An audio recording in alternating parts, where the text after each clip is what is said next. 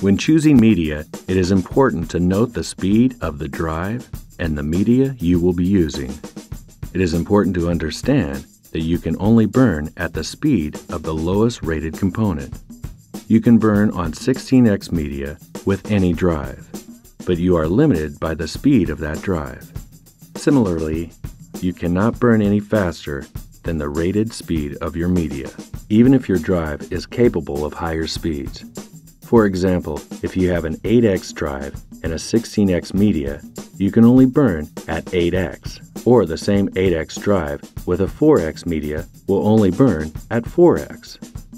You need both a top speed drive and a top speed media to take advantage of the blazing fast speeds available today.